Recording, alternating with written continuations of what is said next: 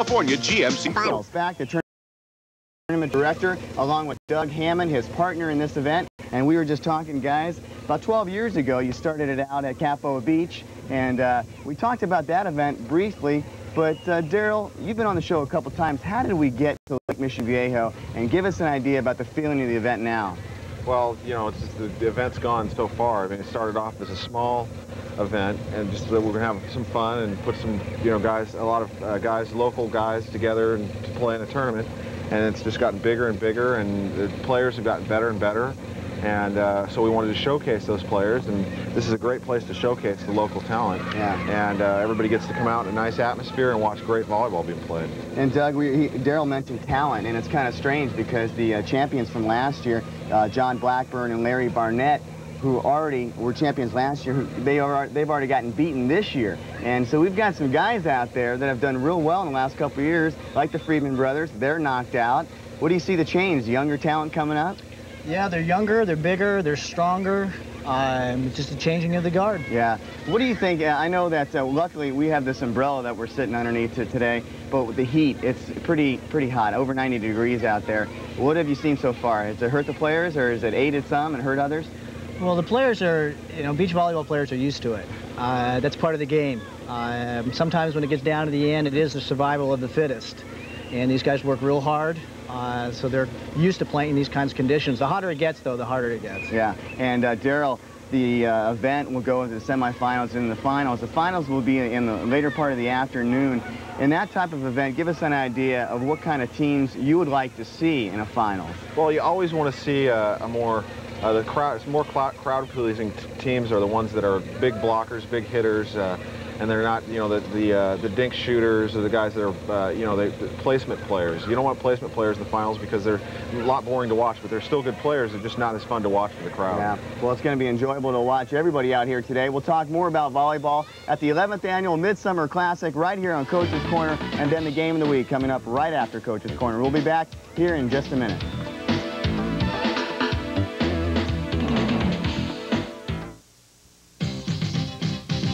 It's Fiesta time in beautiful San Clemente. On Sunday, August 8th, come to the Spanish Village by the Sea, San Clemente, and join the 1993 Fiesta Street Festival. It's free, it's fun. Bring the family, play games, dance to the music, and enjoy the food. Salsa challenges, tacos, hot dogs, pizza, and more. Start the day by entering the Fiesta 5000 5K Run Stride Walk.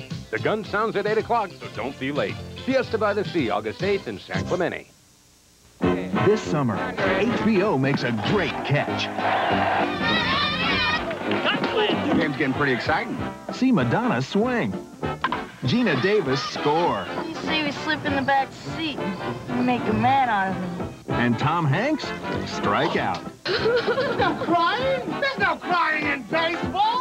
It's better than box seats. I love these girls. Catch a league of their own. This month on HBO and Dimension Cable. Play ball!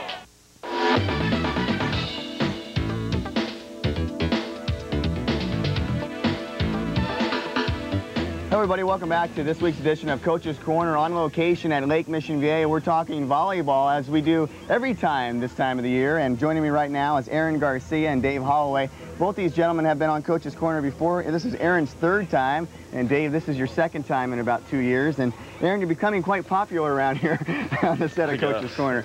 Tell me about the event this week. I know that you guys got knocked off, but it's a double elimination, so you have a chance to go pretty much through the back door to reach the finals. Right. Is that good, getting knocked off?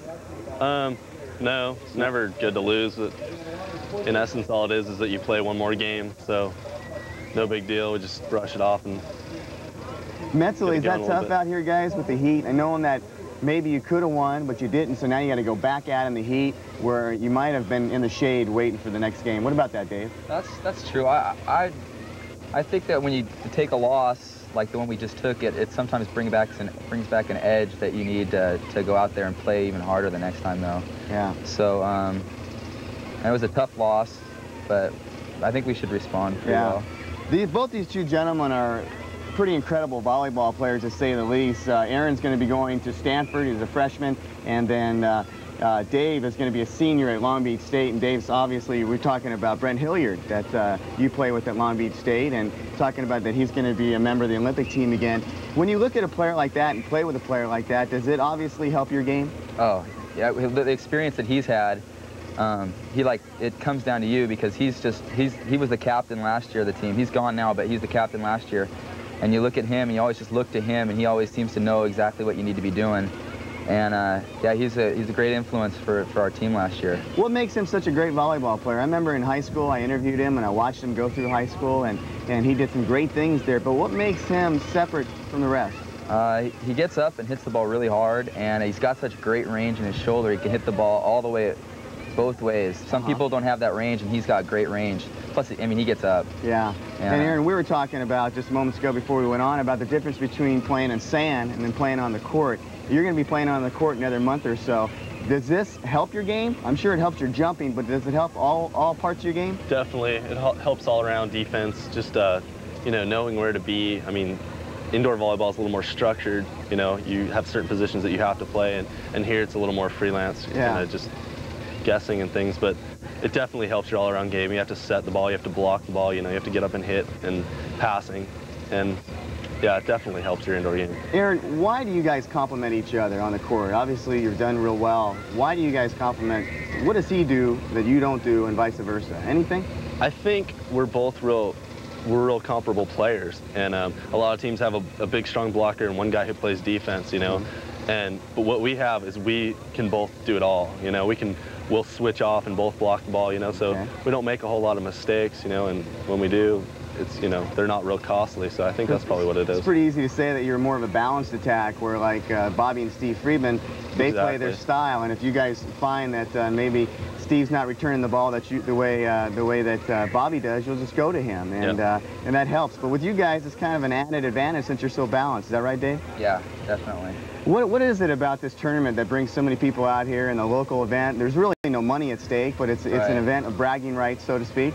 It's just really fun. It's well organized. You've got Light Beer from Miller sponsoring it, and Club, and it brings a lot of people. It's at the lake. It's a beautiful day right now. It's maybe too hot. But beautiful in the shade. It's about over 90 degrees out there.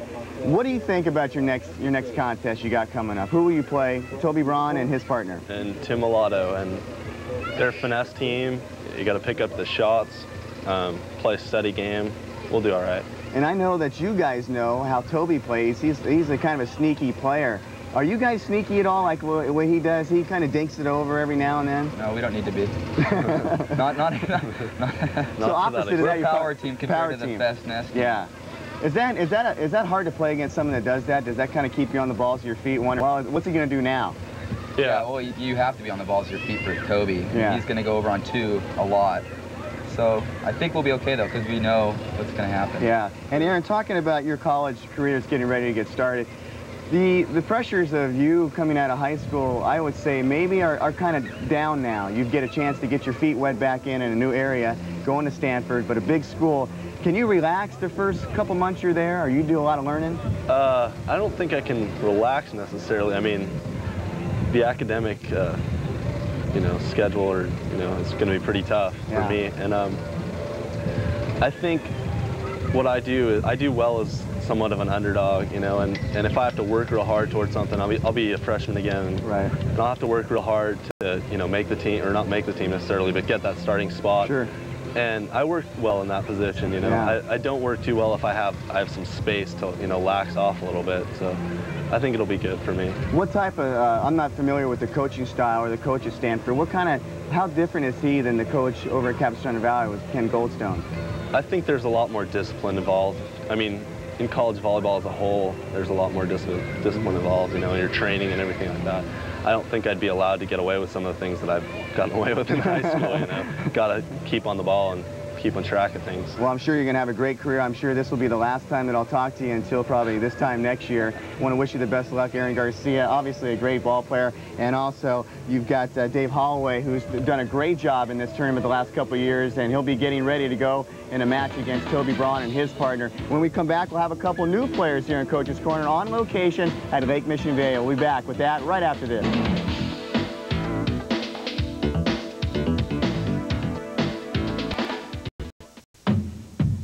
summer. The best way to see TNT's favorite movies is with everyone's favorite celebrities. Ta-da! 12 big movies, 12 big names, one brilliant TNT lineup. TNT's Our Favorite Movies Summer Edition 93. Thursdays and Sundays all summer long on TNT. Your favorites are our favorites this month on TNT and Dimension Cable. Get ready for thrilling animation in the classic Disney tradition. For the first time on television, it's The Great Mouse Detective. Basil at Baker Street, my good fellow. He's cracking the case of a criminal rat. What did you call me? And you're invited to join in the fun. Smile, everyone. So where can you look for this exclusive world television premiere? Elementary, my dear Dawson. The Great Mouse Detective, only on the Disney Channel. Another Disney classic premieres this month only on the Disney Channel and Dimension Cable.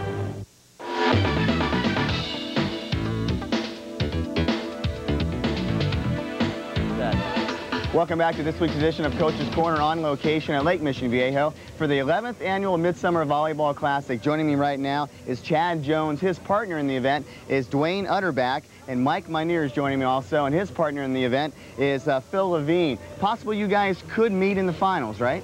Possibly. That's right. Sure. Let's try to get this straight. It gets kind of confusing. Chad Jones and Dwayne Utterback, they beat last year's champion of Blackburn and Barnett. In their first semifinal game, and which you'll see on the Game of the Week, will be against Darren Utterback and Kurt Riedel. And Mike Minear and Phil Levine, they'll play the winner of the event going on, getting ready to start, which is Braun and Mulatto taking on Garcia and Holloway. And that's the way it's shaping up. Did I do that right? Does that sound right, guys? Perfect. Okay. You guys seem like pretty kickback players. What about out there? Are you a kickback type player? I'm kickback right now, but once on the court, it's all business. Yeah. And the intensity that I play with kind of sometimes overflows, and I get a little too upset, but as long as I keep that in check, I kind of channel it in the right direction. Chad, sometimes the hardest thing to do is describe yourself. You just did that. Describe this player right here, Mike Minear. Mike's a little bit quieter player. He keeps things more into himself. He has that. He's been playing a couple more years than I have. He has that channeling ability. He can channel that energy into a positive fashion. Mike, what about Chad? Chad's aggressive, that's for sure. He gets up there at the net and it's hard to hit by. Yeah. Plays with, emotion, yells, screams. And like you said, I'm a lot different as far as that goes. I just kind of try and stay consistent and, make good plays, whether it goes good or bad. I just stay consistent, and that helps me out. Now, Mike, you were in the finals last year, you and Phil Levine, and you were knocked off by Barnett and Blackburn. I believe we were just talking about 15-10. And when you look back at that event that day, almost a year ago right now, what do you think about the finals, and what will you do different this year? Hopefully we'll score more points. But I think the big key is going to be me blocking. It depends who we play, but it looks like probably Chad here. And if we can get up and block more balls than him, we'll be all right. What is it? I asked every player about this event. What is it that brings you out? I'm sure you've got all kinds of things you could be doing today. Well, it's local tourney, and you're on TV. Yeah. And a chance to be around all your friends and just have a good time. That's right. Now, again, I want to bring up to date Mike's dad, of course, was the head coach, the basketball coach over at Mission Viejo. Want to say hello to him. Last year he didn't see you on, so hopefully this year he'll see you. We made it out here today. Yeah. Oh, great. Good deal. And I've been hearing so many good things about you, Chad. Everybody's been talking Chad Jones since I arrived. You've been playing a flawless game so far. What is it about this that you're playing so well? Just on a good streak? I think so. I've been training really hard lately, and I did play the pro tournament last weekend out in Belmar Beach, and that kind of helped my game a little bit, playing against the best in the world. And coming out here, the stand's a little more hard-packed. It's a little easier to get out of, and it helps the hops get up an extra 4 inches, be able to press over the net a lot more. Chad, so you've qualified for the AVP Tour? Yeah, I placed last weekend. Give us an idea how you qualify for the AVP Tour, maybe for the folks out there that aren't Well, familiar. the way it normally works is they have 6 qualifiers a year. So what you would do is the weekend before a tournament, you'd go and qualify for that region's tournaments. So, for example, if you wanted to play in San Diego and Phoenix, Arizona, they'd have a qualifier. In this year it was in Phoenix, and you qualify for both tournaments. They take the top 4 out of how many ever come out and play. In Phoenix it was 64, I believe. Okay. So they only take the top 4 out of 64 teams, so it makes it real difficult. Now, when you're just getting on the circuit, do you have to qualify every week, or is it something that Well, it depends. If you can play with a player with points, the whole thing is points. If you can play with a player with points, then sometimes you don't have to qualify. But if you're just playing, with somebody like myself when I first started, or someone with no points, you have to go play a qualifier and pay your dues, as they say. Mike, are you proceeding down that road of getting on the AVP Tour? Yeah, I've been working at it for, the past year or so, and starting to pay off. Like Chad says, I've been to qualifiers all across the country, and this year we finally got a couple points, so hopefully I won't have to qualify anymore and just play every weekend. I know that age is pretty important now in volleyball. It seems like a lot of young guys are coming up. Mike, how old are you? 26. 26 and 23. 26, 23. Seems like even the 17, 18-year-old guys are getting out here hitting the ball pretty hard. That's right. Are they doing as good as you expect they would do? Well, just as any sport progresses, the training techniques get better, and volleyball was considered a girl sport for so many years that they finally put them up into boys volleyball, and you see better athletes coming out now because they're better trained, and they just need to progress with age. 18 years old, you're a pretty young player. You haven't played against, you think you're the best, but then you get sat down real quick. Both you gentlemen have a lot of wisdom. When I listen to you, it sounds like you guys could be great coaches. What about that down the line? Well, possibly. I've coached a year at a university high school, JV, girls, and that was definitely fun. But coaching and playing are two completely different things. So many times you just want to get out there and do it for them because it's easy for you, but it's just having the patience to be able to instruct somebody else. Mike, it's in your blood. It's in your blood to coach. Right. Actually, I coached golf last year at Mission Viejo High School. Great. That's right. Under my dad. Yeah. So, and I'm substitute teaching also in the district, local district. So eventually, when I'm through with volleyball, I'll probably end up teaching and coaching. That's fantastic.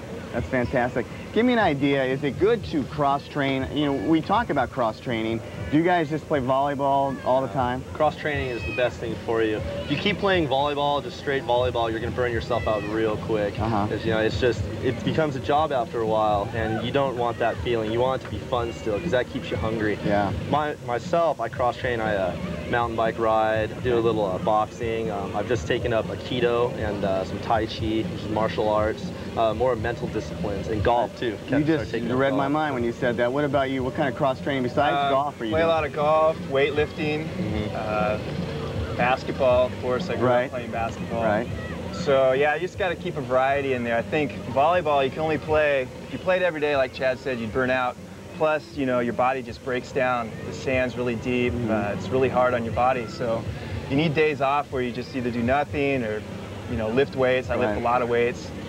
Or you work more on your mental side, because the mental part of the game, once you get to a certain level at the AVP, the only difference separating you between a lot of the players is the mental game. Because at that level, everyone hits the ball hard, everyone can set well, blocks really big, some, of course, are larger than others. Yeah. But it's all upstairs. Yeah. Once you get up that level, those people don't make mistakes. True. You make a mistake and they've got you, so you got to keep your mental game in there. You say that's so right, because I remember at the Manhattan tournament, Vanderway and Adam Johnson had their problems. Mentally, you saw them go downhill and they ended up losing that game. I want to thank these two gentlemen. Obviously, great guests here on Coach's Corner. A lot of wisdom and talking volleyball. We'll be back with two more. Maybe we'll see these guys in the finals opposing each other. We'll have more of Coach's Corner right after this.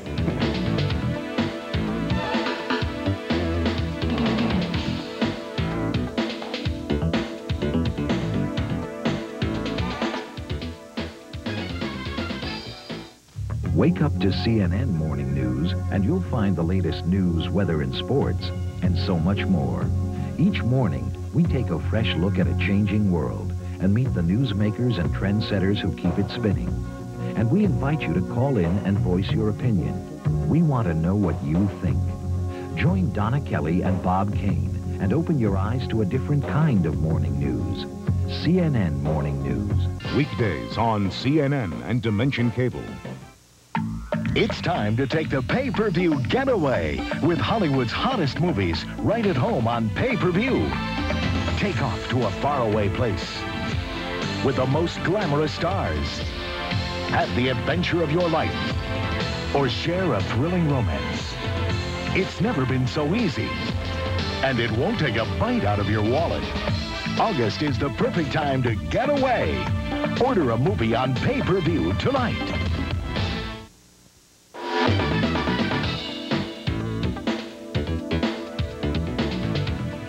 Hello, everybody, and welcome back to this week's edition of Coach's Corner on location at Lake Mission Viejo. Joining me now for the last segment of the show is Kurt Riedel, a graduate of Capistrano Valley High School in 1987, and his good partner and friend, Darren Utterback. And you might remember just moments ago, we had his older brother on, Daryl, who is the tournament director. And oddly enough, you're going to be playing your other brother in the semifinals with Chad Jones and Dwayne Utterback. We were just talking about that. How does that feel?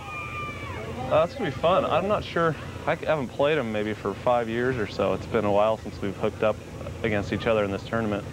We were hoping to maybe see him in the finals, but we lost this morning, so that's not possible. But yeah, we're down to the top 4 and we get to play him, so I feel pretty fortunate. It's going to be interesting. And Kurt, you guys had kind of funny how you ended up here, because yesterday you lost to Godshaw and Olson.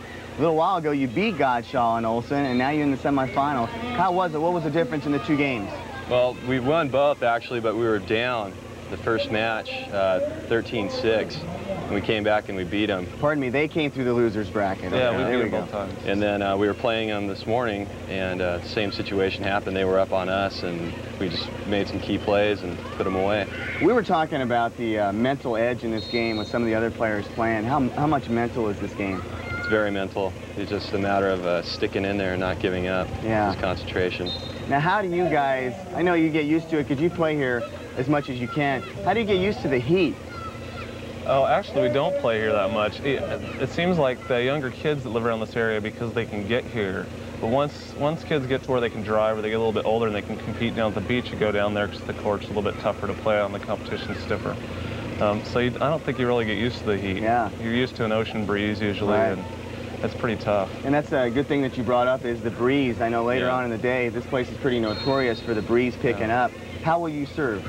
I'm having some back problems, so I won't jump serve. I'll probably just serve deep floaters and move the ball around quite a bit. What about yourself?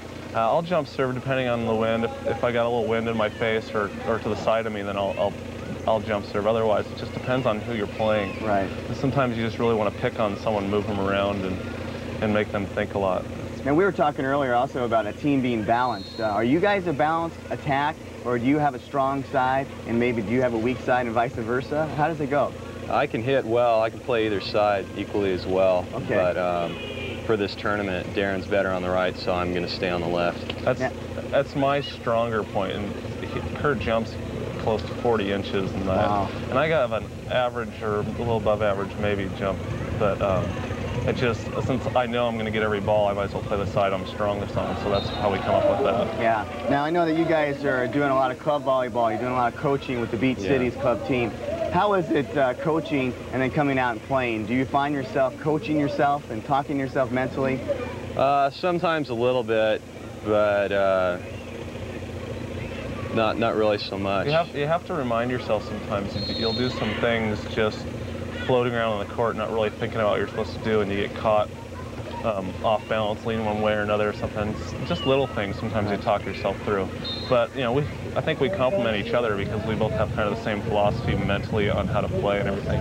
And I think Kurt can get on me or I can get on him, and we know how to take it from each other. Speaking of that, about getting on each other and maybe mentally saying something that might make an impact, do you ever say anything to your partner here? Oh, yeah, quite a bit. But it goes both ways.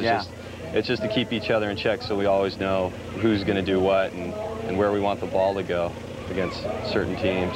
What about that also? Do you ever have any things that you say that might work when Kurt maybe is not doing what exactly you want him to be doing? Yeah, you know, just got to remind each other that it's a long game. And that that's what we did against Godshaw and Olson both times. You know, he just kept coming back to me, look, it's a long way, this game's not over. He just kept chipping away. And I think that might have something to do with age or something, and experience, because both times we played them, I heard them, you know, getting really anxious to put the game away. And we just keep chipping away. We've got nothing to lose at that point. You feel like you get the advantage, too. When you start chipping away at a lead, it's almost mentally, you know, your advantage. Yeah, because it's like being an underdog all of a sudden, because at that point you're not supposed to win. Yeah. So you get to just chip away and see what happens. Yeah. Kurt, how difficult is it to get ready for this event? You guys, as you say, do a lot of coaching. Sometimes when you do a lot of coaching, you don't get a chance to play a lot. Is it tough to come out here, get in shape, and play? Yeah, sometimes it is, especially for me. I just graduated from UC Irvine and coaching full-time. I haven't had a lot of time to play. So I have to go out whenever I can, whether it's with Darren or with somebody else, and just try to get some games. And it's been overcast lately, so the heat is nice, but you know, you have to take precautions, drink a lot of fluids so you don't cramp, and you know, maybe go out in the water and stay in the shade until you come up to play. Now, Darren, I know you're as your brother doing this event, directing this event over the last 11 years.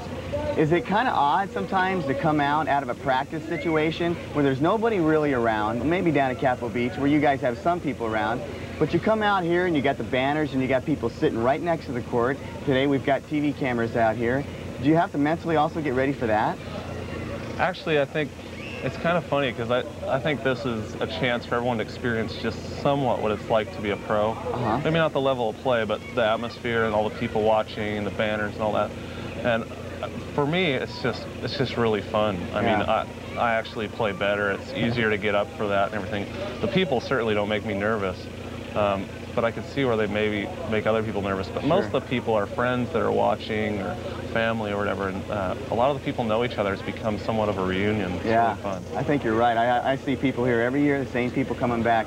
Kurt, will you come back next year? Yeah, I will. Yeah, and give me an idea real quickly about some advice that you can give to the younger kids, maybe 16, 17, thinking about playing this event. Do you encourage it if they're in the local area? Yeah, I do. They really should. The best thing probably for them is to pick a partner that is capable of handling, you know, the heat and everything else, and just play a lot. Probably down here, that would probably help them out the most. Yeah. And then just to go ahead and do it. Any words of wisdom before we leave? I think that, like you were saying with the kids just now, I think there's a lot of kids that put too much emphasis on the hitting and not the ball control. When you get out here, you better have good ball control or it just won't happen. There are some good kids, good players, high school kids that just graduated and stuff. They got knocked out yesterday that hitting-wise, they can hit better than I could ever dream of. But they don't have the fundamentals. They put too much emphasis on the hitting. You have to be able to play all aspects of the game. That's right. Maybe it's going from that 6-man high school volleyball to 2-man where you got to work a little harder. I want to thank you both for coming on the show. Good luck in your match. I know which either way it goes, somebody's going to be voting for an Utterback going in the finals. All right, congratulations to you guys. And coming up next on the Game of the Week will be 2 semifinals games with the people here at Lake Mission Viejo, and then after that will be the finals here at Lake Mission Viejo. Please stay tuned for the Game of the Week. For these gentlemen, for all my guests today on Coach's Corner, thanks for watching, and we'll see you in a few minutes.